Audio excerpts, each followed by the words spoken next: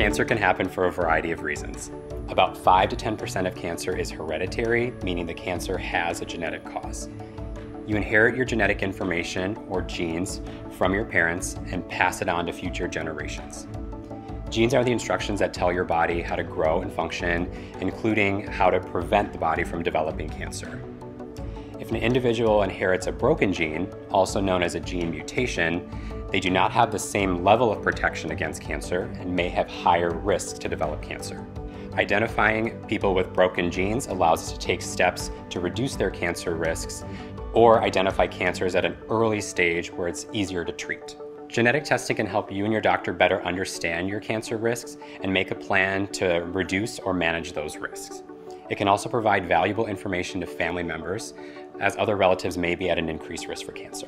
Genetic testing is performed in a laboratory using a blood or saliva sample to look for broken genes or mutations that increase your risk for cancer. There are 3 possible results with genetic testing: positive, negative, and uncertain.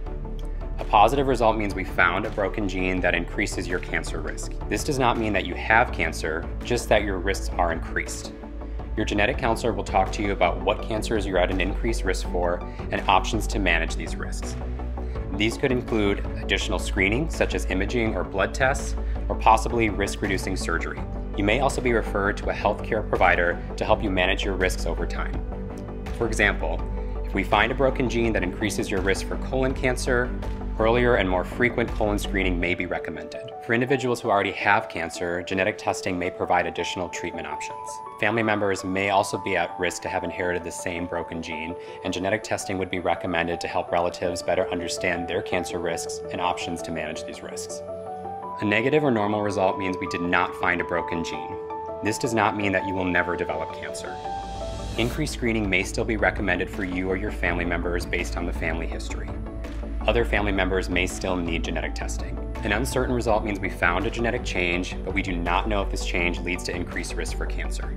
We do not recommend changing your screening based on this result. We may recontact you if we learn more about this change in the future. It's important to keep in mind that any genetic test has limitations. There may be genes related to cancer that we have not discovered yet, or there may be mutations that cannot be detected with current testing technology.